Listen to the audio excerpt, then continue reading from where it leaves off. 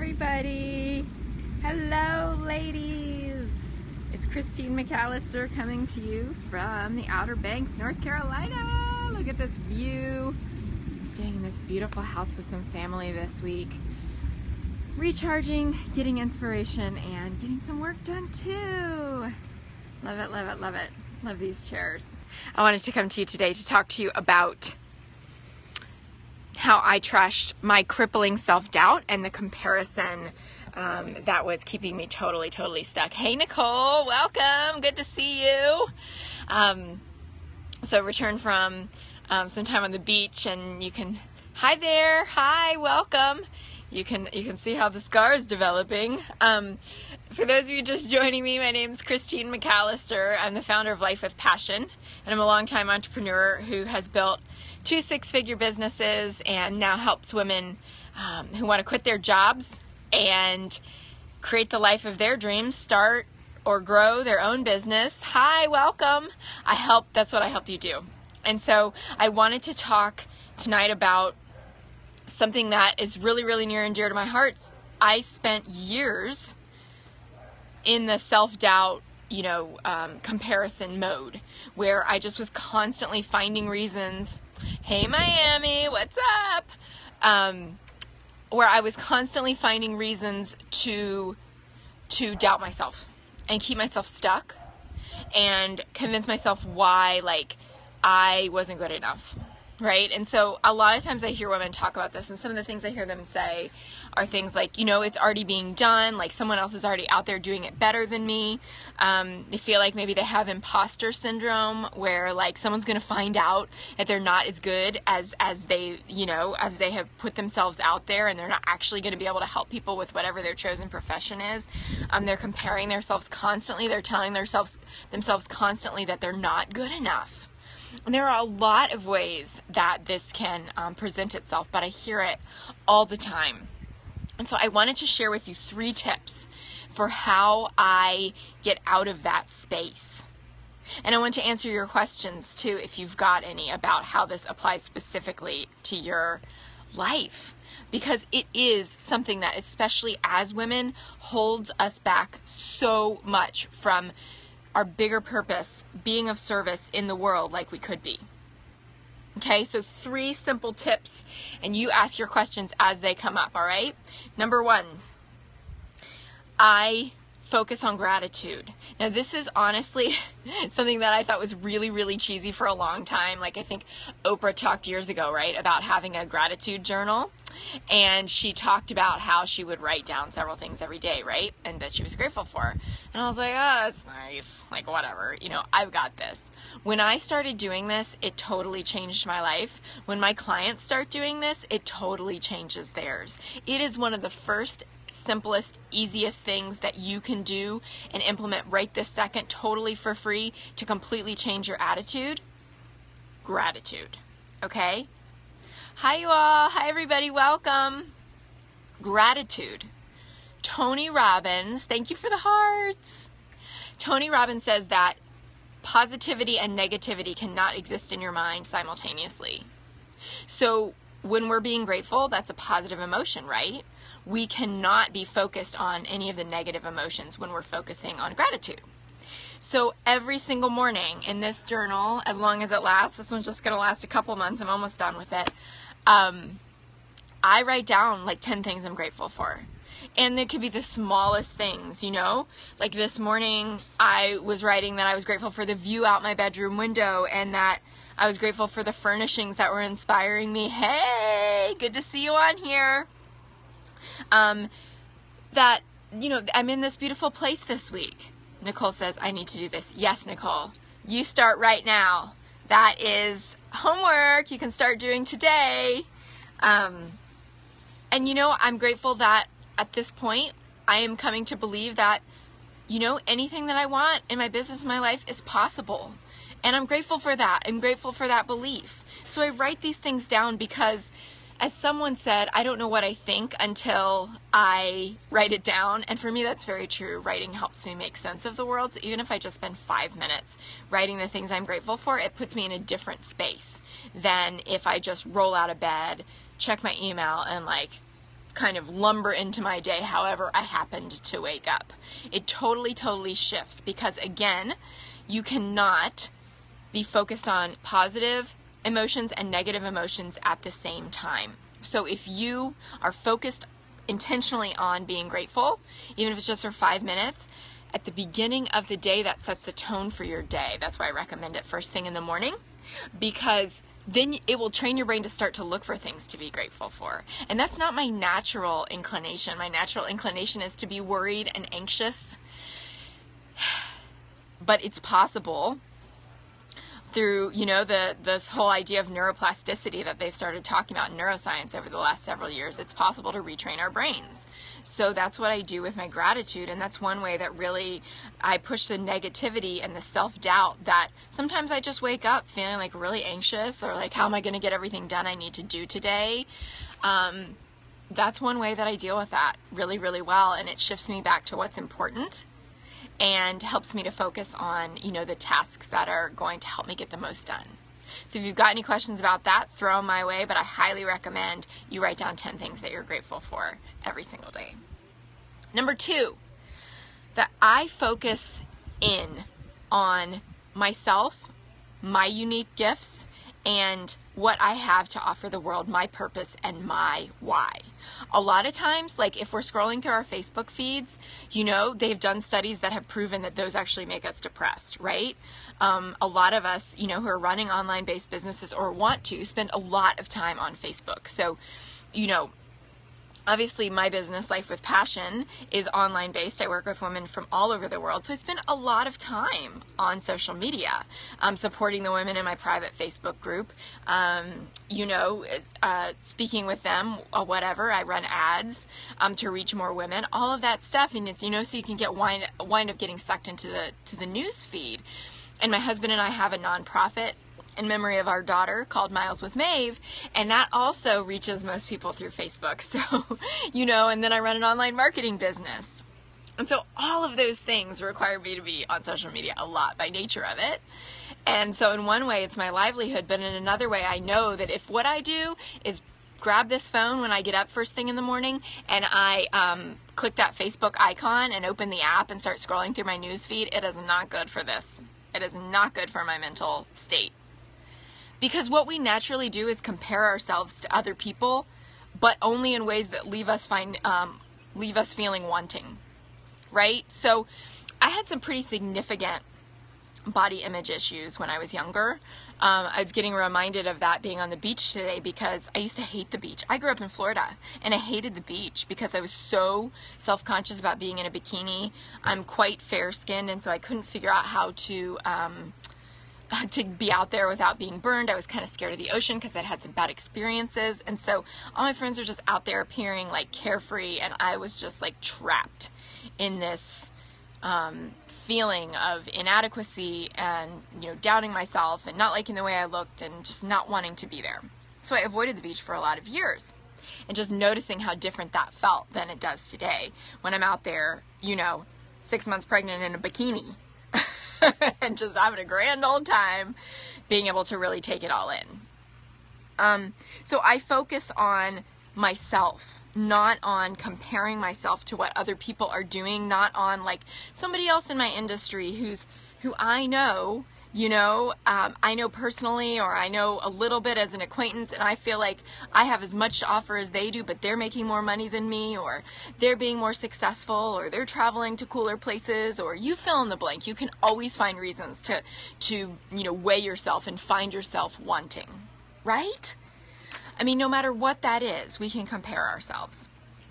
And so I focus back on my unique gifts, my purpose, my why, and my dreams, and how I can accomplish those. Basically, it's focusing on what you have control over today, and even more specifically than that, in this moment.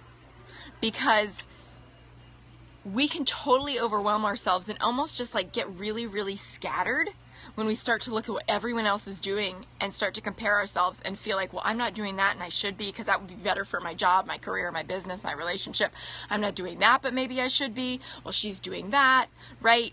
social media makes this really easy for us to do, especially, but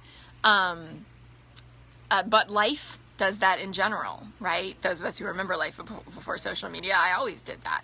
So what I want you to do is I really want you to focus on yourself, your unique gifts. If you don't know what they are, start thinking about that. Start asking people in your life what's unique about you, you know, people who you know and trust and are going to be positive with you. Start asking what you loved as a little child, a little girl. You know, I was always obsessed with animals. I was always always a leader. I was always focused on those things, you know?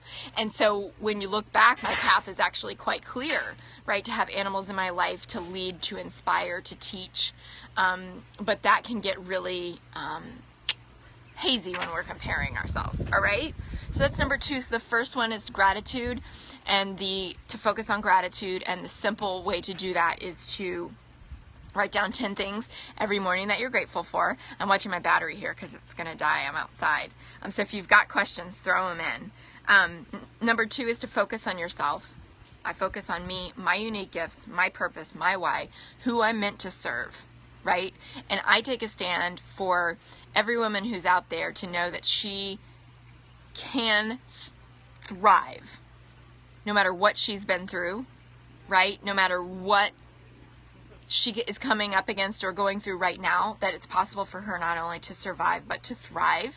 And I also take a stand for women getting over their fears and going for the life that they want to today, and not having to go through a tragedy like I did to really take a stand and get over those fears and stop caring about what people thought and stop comparing themselves. So focus on yourself, your dreams, nobody else's, because you are exactly where you're meant to be today. I believe that. And you have a choice of where you're going to place your attention, and what you focus on expands. So if you're focusing on all the reasons that someone else is better than you, guess what? Those are going to be bigger in your mind. But if you're focusing on where you are today and trusting that this journey, the experiences you've had in the past, and the fact that they brought you to where you are today is good and where you're meant to be, then you're going to see opportunities and possibilities open up, and those other people are going to just become a lot less important because you're living how you are meant to live. Okay? Number 3, simplify. All right? So in the beginning of my businesses, like, I have had this pattern that I've noticed where, like, I have signed up for a lot of competitors' things, and I've done research on them, and, you know, I've gotten all these emails, like, from other people doing something similar to me or whatever. I have joined a million Facebook groups. I have filled up my inbox with stuff all the time, people's offers, you know, right? People who are, like, much bigger, much farther along. I thought that I was going to be inspired by them, where what I wound up feeling was, like, completely overwhelmed and completely behind. And, like, I couldn't keep up. And so I decided that I really, really felt in my gut like I needed to simplify. Like, I needed to unsubscribe from a bunch of email lists. Like, I needed to leave a bunch of Facebook groups. Like, I needed to stop feeling like I needed to be everywhere at once and have every social media platform going at once for Life with Passion, for instance. And I needed to focus and simplify and focus on one goal per month. So that would be my challenge to you as well, that no matter where you are, no matter what you are starting out, where you're starting out right now at this moment, or where you are in your process, that you would simplify. That you would give yourself permission to simplify, especially if you're doing this on your own, especially if you are blocked. I'm really good at talking and blocking. I don't mess around. I'm here for you all, and none of these distracting comments from trolls. That you simplify, that you do not allow yourself to get distracted, because too many people need what you have to offer. And that's why you're doing it. You know, you're doing it to live the life of your dreams, not anybody else's. And there are a lot of different ways to run a business, and a lot of it depends on what gives you energy and gives you life. So there are things I really like to do in my business, like write, for instance, that I'm not going to delegate to somebody else. But there are other things like be a graphic designer that I don't enjoy, and so I love that I have team members who are really, really good at that, who are really good at some of these details that I did for a long time so that I would know how to do them, but when I was able to, I outsourced them so that I could focus more on what I was good at, and focus, so that what I can focus on now is creating great content for you and coaching, inspiring women around the world, and writing. Because that's what I love, creating content, coaching, and inspiring other women.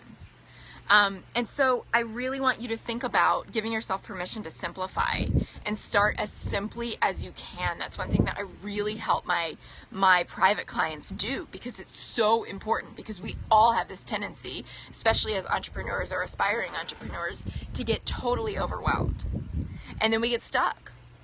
And then we lose our motivation because it just feels like too much, and we never have enough hours in the day, right? So do we have any questions before I go? I do want to let you know, I just announced yesterday, if you haven't heard, that I'm offering a special 8-week package with me. I've never offered this before. Go to lifewithpassion.com and click on Program One-on-One Coaching, working with me, to find out more. Hit my website, all the details are there, but it's less expensive. It's the least expensive it's ever going to be to work with me privately. It's an 8-week package all based around working with me, one-on-one, very focused to get you where you want to be in the next 8 weeks. Normally it costs $5,000 to work with me privately. This 8-week package comes with 2 bonus long double sessions, and it's $3,000. Installment plans are available, but I've only got 10 spots, and I've got to tell you, they're going quickly already, which is amazing because women are taking a stand for their dreams this summer. It's halfway through 2016. If you aren't where you want to be, let's talk and see if it would be a good fit for you. Hit my website, like I said, lifewithpassion.com. Follow me here. You can find me on Facebook as well. You can join my private Facebook community for women who are on the path to quitting their 9-to-5s, or they want to grow their businesses and replace that 9-to-5 income, like I did in the first month when I quit my 9-to-5. Life with Passion Society is what it's called. Life with Passion Society. You can join that. I'm in there every day answering your questions and providing you with free support. And my 8-week package is only available for the next few women, or for the next 2 weeks, whichever happens first. So they're already selling, like I said. I expect them to be gone soon. So if you would like to talk more about that, let me know. Get on my website. You can request a free call with me to find out if it's a good fit for you at this point. Thanks for joining me so much. I appreciate you being here. I appreciate the hearts. And I will talk to you soon. Jules, my battery's about to die, so I'm gonna recommend that you watch the replay and pick up there, and you can hit point 3 and the bonus stuff that we talked about afterward. I'm sorry, I'm outside, so I've got to go plug in before this goes. Awesome. And you're welcome to join me and find me on Facebook. I'm Christine McAlister. I'm the founder of Life with Passion. I'm glad you joined me tonight, and I will talk to you soon. Have a great night.